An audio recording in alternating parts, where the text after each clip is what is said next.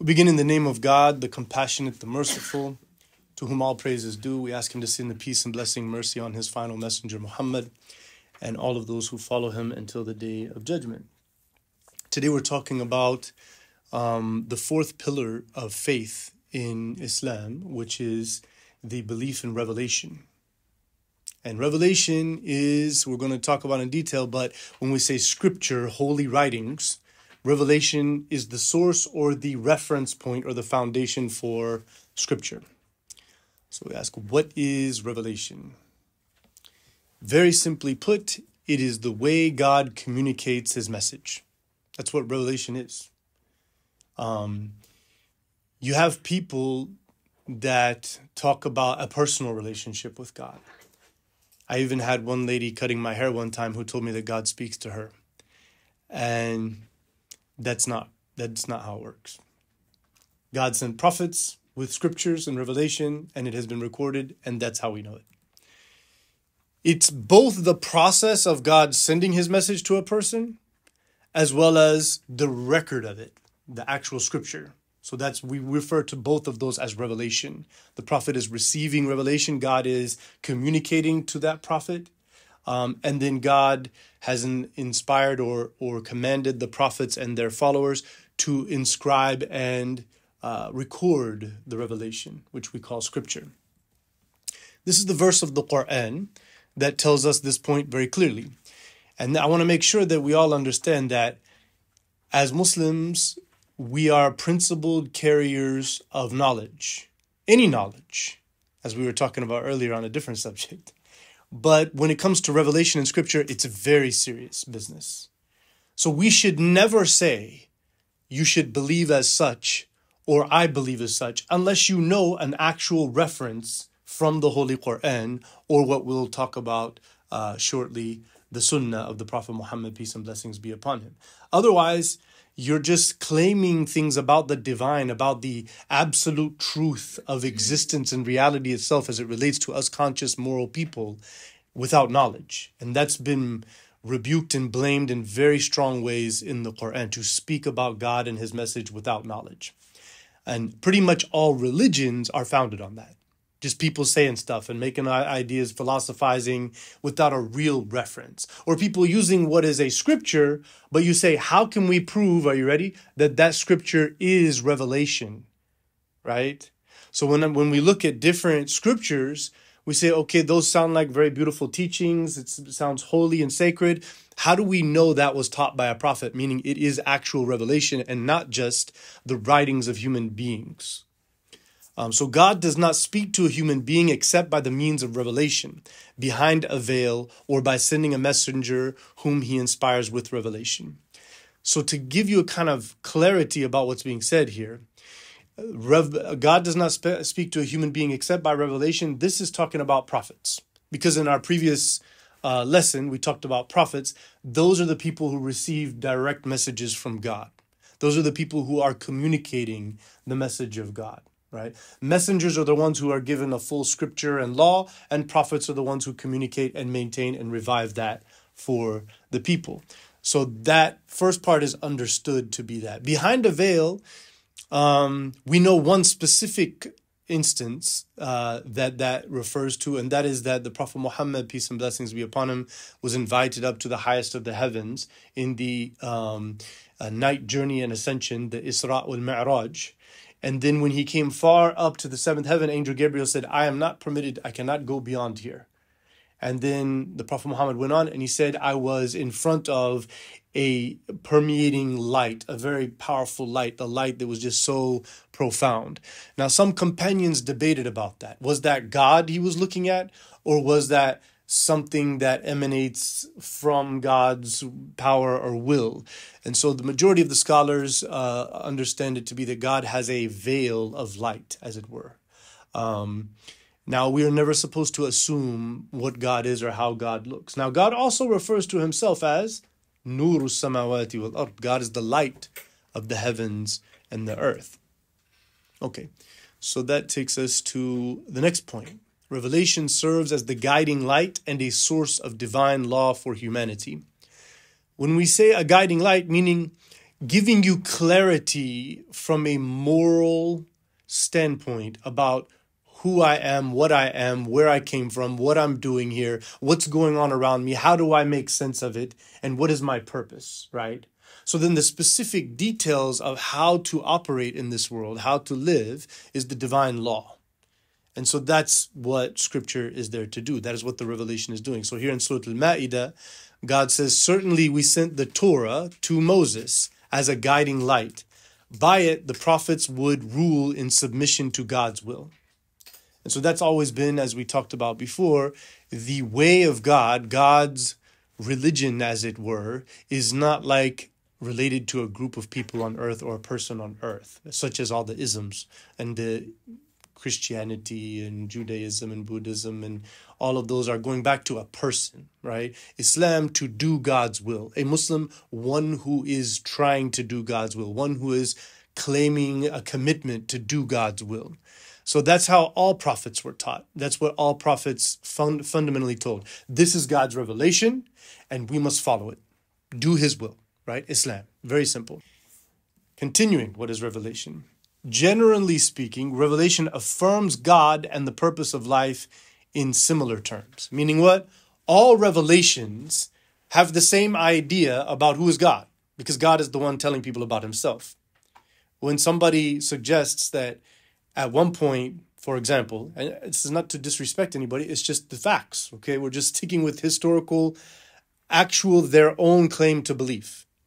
So, according to Jewish history, the entire Jewish history, the first two commandments of the 10 Commandments is very, very succinct and overt that God is one. And God has never been anything other than simply one. Absolutely, purely one God. There is no other. God is not separate into different entities. There has never been any notion of God having a son that is the same as Himself, or that there's this separate being called a Holy Spirit that is separate but still the same as Himself or as a different manifestation of Himself. None of those ideas are there in the entire Jewish history. So here's where the problem of Christianity comes. Christianity is saying that we are the holders of the fulfillment of the divine law sent to Jews. They're saying that Jews are the chosen people of God on earth, and that they were given all these revelations, and they had this very important special prophecy known as the prophecy of the Messiah, the special anointed prophet who will come and bring them back to the greatness of Israel, the people carrying the law and following it as they were intended. And so they're saying that that was Jesus Christ, peace be upon Him. Christ meaning Messiah is a Greek term. And so the problem comes that while they're affirming that Jews were the people with given all this revelation in Scripture and miracles, and they had this Messiah, and Jesus, the one whom they follow, is the fulfillment of that. But they're saying that Jesus was God. No Jew ever believed that the awaited Messiah would be God or God's literal son, simply because no Jew has ever believed in all Jewish theological interpretations. God cannot and would not become human. God would cease to be God at that point. God would then have limitations, which whenever I was having a debate with an evangelical seminary professor, and I asked him about in chapter Matthew where Jesus was questioned about the day of judgment. And Jesus then says, no man, no angel, not the Son knows the day of judgment, only the Father in heaven. And so when I asked this professor of Christian theology, he said, this is a very tough conundrum, but what it looks like is when God decided to become human, He knew He would have to limit Himself, meaning He would somehow not be fully God. Because in the beginning of the discussion, He affirmed that God is omniscient, omniscience, absolute knowledge, right? That is God. Now He's saying God is Jesus, but Jesus doesn't have that. So we're having a demigod here, right? But He doesn't want to admit that. He's saying God is mysterious. God is beyond your comprehension. So leave logic and reason out of it, right?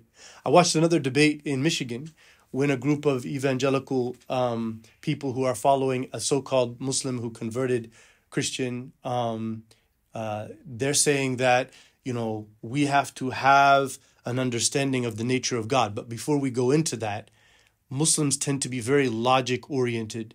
but Christians are very spiritually, emotionally oriented.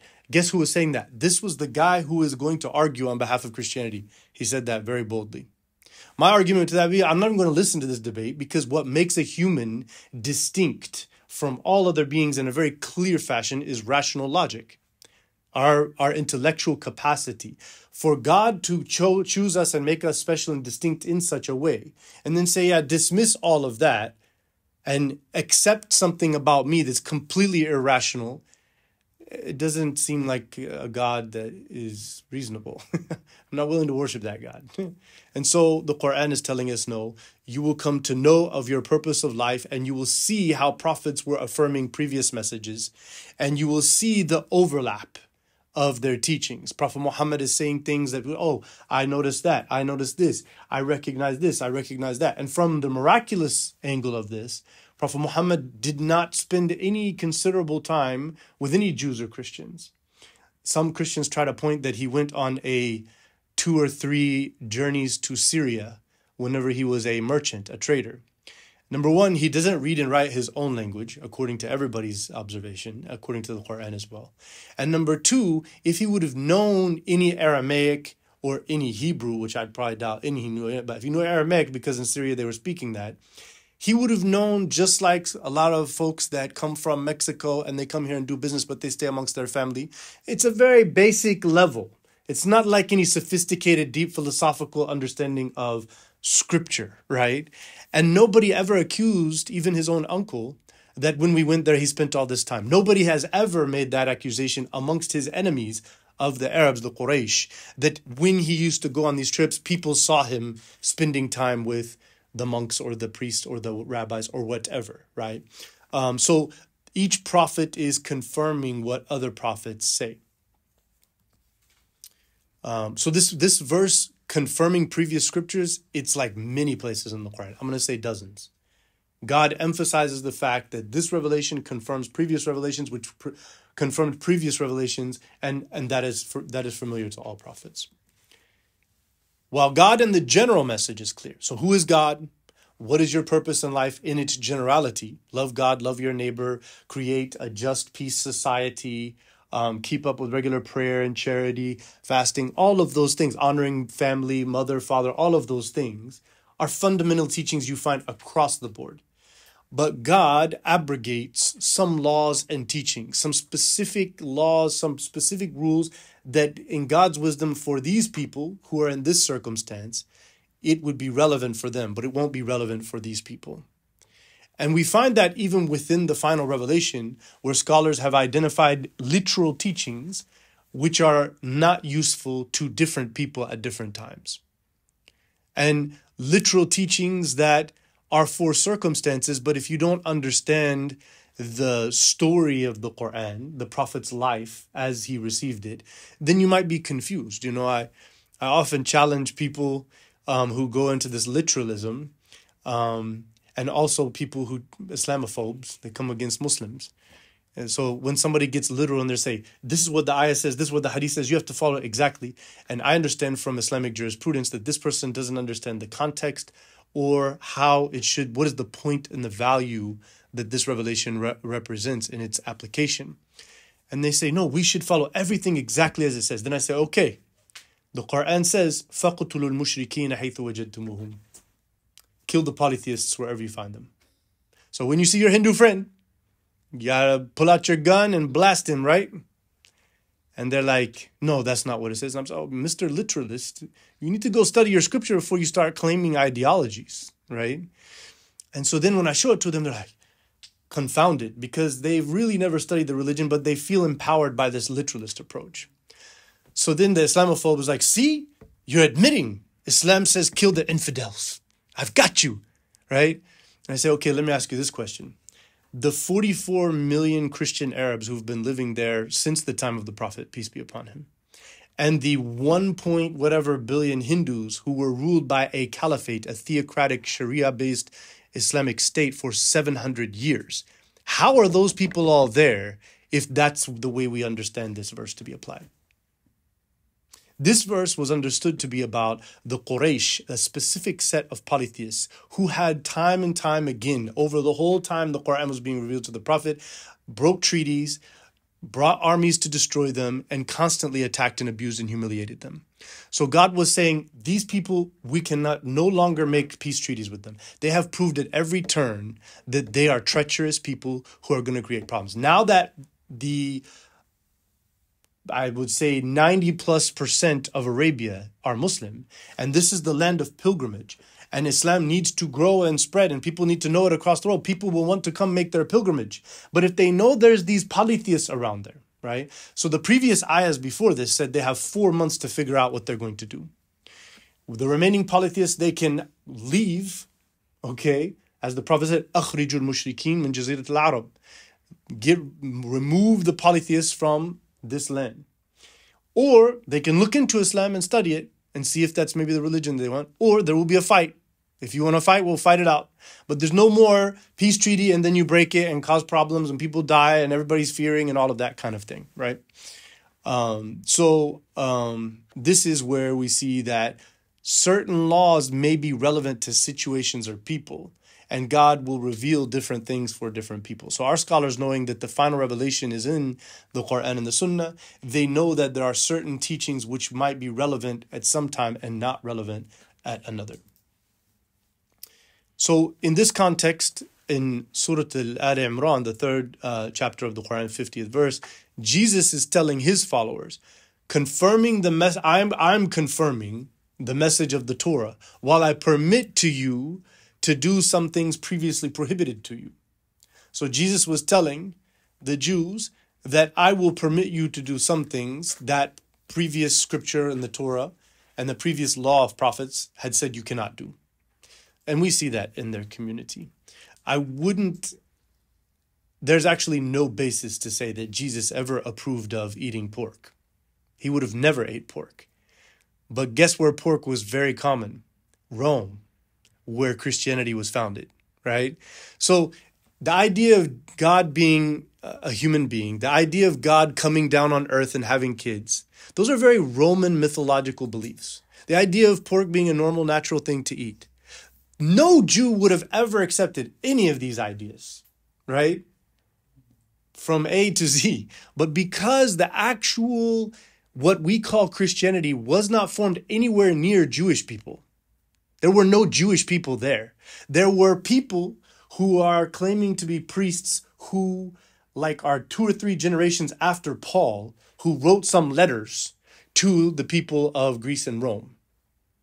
And so they're saying this is the message. But those people were never part of a Jewish family observing Jewish laws ever. You see what I'm saying? So a lot of people don't pay attention to this because it's an emotional, spiritual religion and not a factual, logical, historical assessment of reality in scripture. You see, that's our approach. So there were many scriptures sent. We are told about the Abrahamic scriptures. Prophet Abraham has been singled out by God, and it's very clear in the Quran, as a leader of humanity, as a special reference prophet for humanity. When this was being said, probably a small percentage of humanity would have said that. Today, well over 70% of all people on earth that believe in God attribute their belief in God to Abraham as a forefather, right? So that's a prophecy fulfilled. So because Prophet Muhammad is the grandson of Abraham through Ishmael, and the Israelites were the children of Abraham through Isaac, and Jesus would have been through that bloodline. This Abrahamic story of prophets and messages and scriptures is emphasized. But the Quran tells us here in chapter 4, verse 164, there are messengers we told you about their story, and there are others we did not.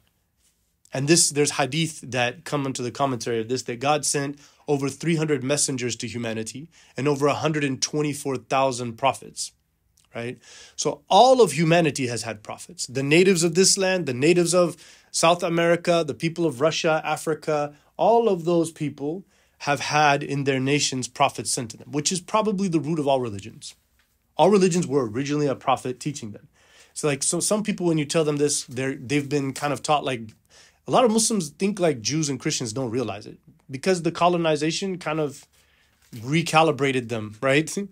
But yeah, God did not only send to 25 prophets. I don't know how many, like you'll see in some mosques, they have, these are the 25 prophets and their lineage. And then the average person comes through there thinking there were only 25 prophets sent to humanity and only one people. God's racist. Right? Yeah. God didn't care about the rest of humanity as we know it. Anthropologically, we know that there was much more to humanity, right? The Quran tells us otherwise. So it would make no sense, and there would be no way to memorize and record easily a scripture that tells all these stories of these prophets that nobody would have any way of relating to whatsoever in the Arabian Peninsula when it was revealed, right? So we have everything we need to understand. Like when I read shamanistic proverbs and the writings of natives, and there's what they say are spiritual sages, what they learned from the Great Spirit, right? You find stuff that looks just like Quranic ayahs. And they're like, yeah, we've had this before Columbus and them, before. So clearly God had been sending them things, right? When you look into Buddhism, when you look into even Confucianism and all of that, you see these things. So what are the sources of revelation? The Quran is the final revelation sent by God to the final messenger. So that's all you need to know, right? Somebody would say, well, what about other scriptures? The Quran refers to itself, and I'm not sure if I put this point. Yeah, I didn't put this point. But the Quran refers to itself as the muhaymin, the preserving criterion or reference. So if somebody writes a self-help book or a philosophy book, if Karl Marx writes a book, we can look at that and say, that fits with God's will. That's in alignment with God's will. Or if they're saying it was a scripture, we could say that probably was scripture, right? One person told me, but how are you saying Buddha was probably a prophet when look at his message? And I'm like, okay, was Jesus a prophet? And they're like, yeah. I'm like, but look at his message. You can't judge by what's here today because people are people. People mess things up. And that's the second point we have here. The Quran tells us of another revelation that has been meticulously preserved alongside it. So the Quran is not the only revelation given to the Prophet Muhammad, peace and blessings be upon him. It is the reference for God's word. It's like the constitutional reference point of divine knowledge and wisdom. So everything that God wants us to know from a principled understanding of divine purpose in creating humanity and guiding them is in the Quran. But the full clarity of that is only known in the Sunnah. And so the Quran, in chapter 4, verse 113, God has revealed to you the Quran and the wisdom. So God's talking directly to the Prophet and then to all of us who carry his message, that he sent the Quran and the wisdom, right? So if we look in the commentaries, in the earliest commentaries, we have preserved referencing that we can authenticate that go back to people who knew the Prophet Muhammad and people who were their students. 1,440 years ago, we know what those people thought.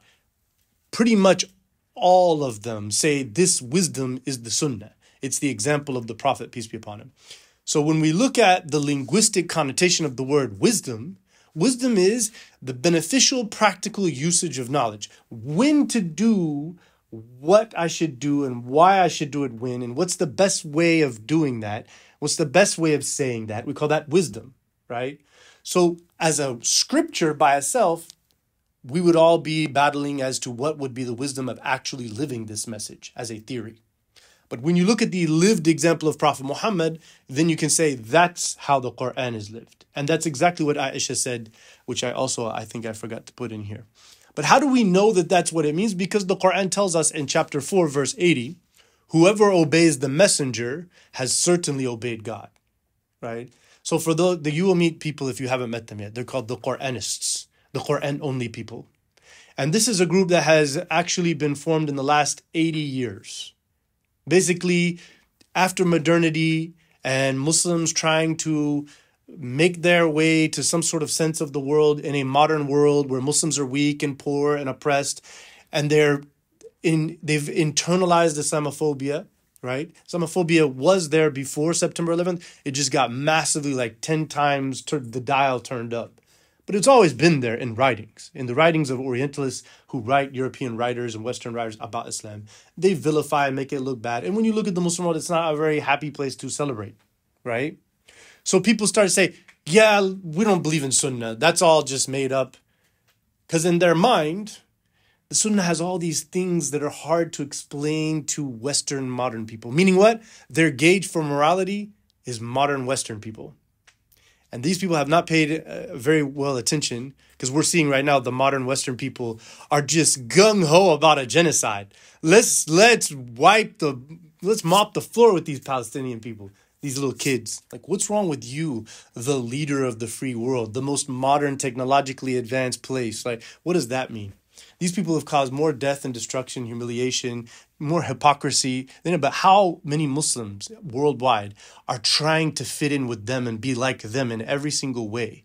I'm not saying don't be educated. I'm not saying don't be a modern person that enjoys modern things. No, we're not talking about that. We're talking about the source of morality. Who decides right and wrong? And for which reason, right?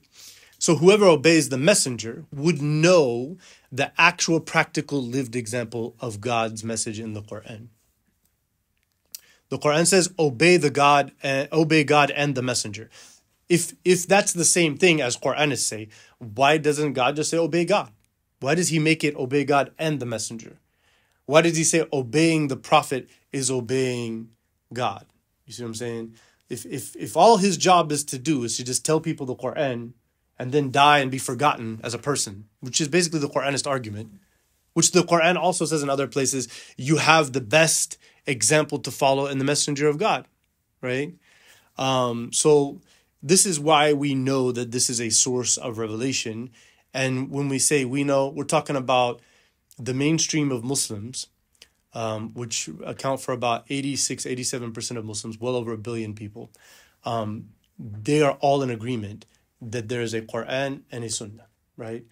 Even the Shiites, who account for 14% of Muslims, they say that there is a tradition, but most of what they call tradition, they go back to imams. But they still believe the need to go back to people to explain the Quran, and they believe that that should be followed. They just don't have chains of transmission. They just have a very, sound familiar, emotional spiritual attachment and reverence for these imams, the 12 people after the Prophet that were holy and nur. You say, okay, you're saying Ja'far as-Sadiq said, and I'm saying, how do you know that? They said, because the book says so. I said, but how do you know that that book is telling the truth? They said, of course, some pious person wrote this book. And I'm like, yeah, this sounds very Christianity to me, if you ask me. Let's say I can't go along with that, right?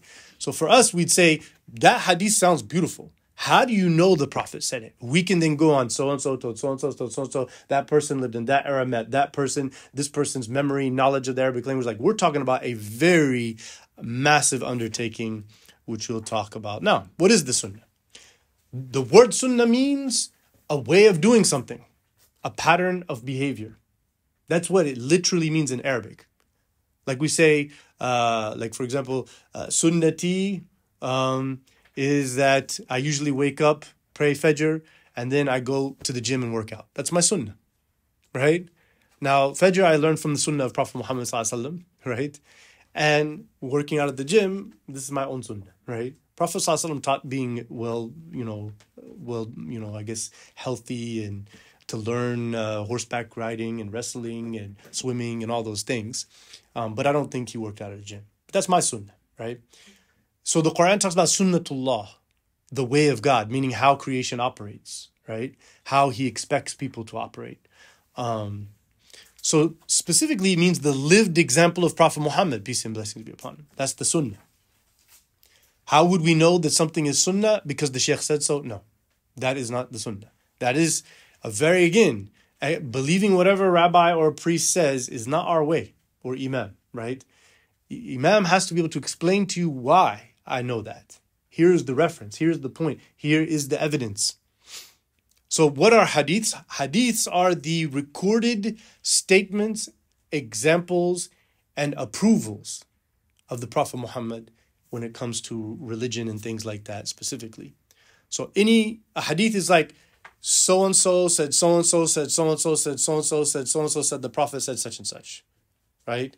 And so then, or did such and such, or approved of. Because if the Prophet, if it says, we did such and such, and the Prophet acknowledged it and then moved on, we know that that behavior is acceptable, right? Because as a Prophet, he has to commend, he has to tell people what the law is. And so if he does not rebuke something that he witnesses, then therefore it's an acceptable behavior, right? So that's what we call tacit approval. So there are all these millions of hadith. How do we know about those? So at first they were memorized and shared by word for 78 years after the Prophet Muhammad, peace and blessings be upon him, right? So if you know the Arabs, you know they were not reading and writing. They were an illiterate community. Most of the world was. The idea of going to school and learning to read and write didn't start till the Muslims instituted it in Egypt and Morocco about, 700, 800 Common Era? 800 Common Era? Yeah. So the world basically operated like this. You come up in your village, in your family, there's farmers, there's blacksmiths, there's carpenters, there's traders, there's warriors. And so then your family, you go become an apprentice. And so you learn the trade of the family. You don't learn to read and write, read books and all that stuff. That's most of world history did not do that, right? Like in Greece and Rome, there was a special upper echelon of people who did that. Plato, Aristotle, and all that. You should not imagine a whole society of people who have books and read, right? Maybe the percentage in Greece and Rome was maybe 20, 25%. But I would say much of the world was probably around 10%. People who are very instrumental in scribing what needs to be known and what needs to be recorded. Arabs were probably less than 5%. That's why they're called the illiterate nation. Now, some people say, oh, that makes them dumb because now we equate someone who doesn't read and write as someone who's uneducated. No, Arabs were actually very intellectual. They were people who had trades and businesses and responsibilities. They just were very proud of their language. And so the fluid nature of pure Arabic is a very poetic language. They memorize things a lot. They would memorize whole long poems when they heard them. So it was very common for them. So like right now, we all have phones. How many of you know more than 2 or 3 telephone numbers? Okay, mashallah, Jackson still got it. When I was a kid, I remember like 15 different phone numbers. I had mom, dad, school, mom's work, dad's work, had, friends, like 5, 10 friends. I memorized all those because I had to. You see what I'm saying? But now you don't have to, so you don't, right? You see what I'm saying? So they were very adamant. So to act like, oh, well, then therefore this casts a doubt over the whole thing and probably it's all doubtful. One of the most consequential hadiths is the Prophet saying, "Man kadhiba alayya muta'ammidan falyatabawwa maq'adahu minan nar." That hadith was narrated by dozens of companions, meaning he said it at many times to many people. And it's seen as the backbone. Whoever would lie and attribute that lie as a teaching of mine will go to hell. The Prophet Muhammad said, meaning this is the biggest travesty. There's no room for anybody inventing something and claiming that that's the message of God, right? So those people were very adamant. So some people would say because Abu Bakr was the closest friend of the Prophet, why doesn't he narrate so many hadiths? When somebody asked him about this, he said, I'm not going to say something as I'm crystal clear sure that's what the Prophet had said, right? Aisha narrates a lot. Anas bin Malik, Abdullah bin Umar, Abu Huraira, those people were always around the Prophet as well, but they were scholarly discussing, like they were always in scholarly discussions about these hadith, right? Abu Bakr was in the business of leading a whole entire society and dealing with a civil war, right? So, and then he died 2 years later, right? So, so then Umar ibn Abdul Aziz, the great pious caliph that came, he then told all of the believers, we need to now start, now that people are starting to become much more literate and people are getting more educated, we need a reference point for everybody. So we need to go find out who are the ones narrating hadith. So he told them 2 things. Write a hadith, but then whoever's telling you that hadith, find out everything you can about that person. Ask their mom, their dad, their brother, the imam of the mosque, who is this guy? Who is this lady, right? And for the ladies, it is a disproportionate amount because historically women felt this big responsibility of family and being a mother and all of that. But there are thousands of women who are narrators of hadith in our tradition. There was never any woman ever accused of lying when narrating a hadith, while there are thousands of men who are accused of lying when narrating a hadith. So he said, we want you to search for and meticulously compile and codify what you know about the Prophet. That went on for 4 centuries.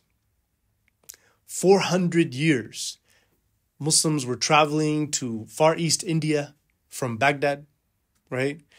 And traveling far West Africa, like the Ivory Coast, Sierra Leone, all of that. There are people traveling everywhere to find anybody. They would go through a village. Has anybody ever here claim Prophet Muhammad said such and such?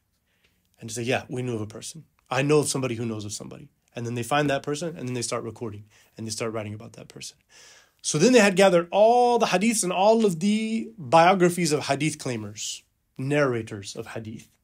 And so this system is recognized by all social scientists as the most sophisticated, meticulous system of verification ever in humanity. We were all, when we were like, first grade, and they're like, okay, the frog jumped off the log into the river. And then it goes around 20 kids, and it comes back. The frog's liver flipped out and saw its mother, you know? Yeah, we don't have that problem. Because why? We found hadiths in India that have completely different narrators.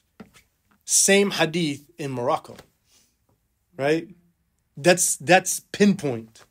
How is it possible that they all go back with different narrators to the Prophet, and yet they have the exact same words exactly as they are in that one?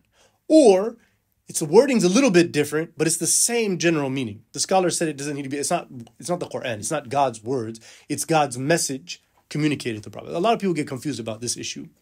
I was actually confused about it until I was like in my 5th, 6th year studying Sharia, and I was reading some hadiths and reading about a hadith book about the sciences of hadith. And so because in my mind, basically, Angel Gabriel is telling the Prophet all these things. And so like, these are like, the Prophet Muhammad is saying them. They're not actually Quran, they're not God's word, but like everything he's saying that's a hadith is like he's been told to say that. Actually, the Prophet was legislated and given the right of legislation. And so the Prophet was given an inspiration by God, a blessing from God, that you will have this Quran in you and you will live it and teach it to the people. And you will communicate to them how they should understand and follow this message. So the Prophet from his own. Now on a handful of occasions, God corrects the Prophet in the Quran. And so that was a crystallized way of saying your humanness overpowered your connection to scripture here, or your divine access to divine wisdom, right? And so here's what you should do. Here's what you should have done, right? Which again doesn't fit the MO of a false prophet. Usually a false prophet is a narcissistic. You don't go around saying, and now I did that wrong, right? Because nobody would know. Like you're just making stuff up anyways. So you would just stick with everything you say as the absolute truth because you're this prophet that you're imagining as some great person. So this is, I think this is all about revelation.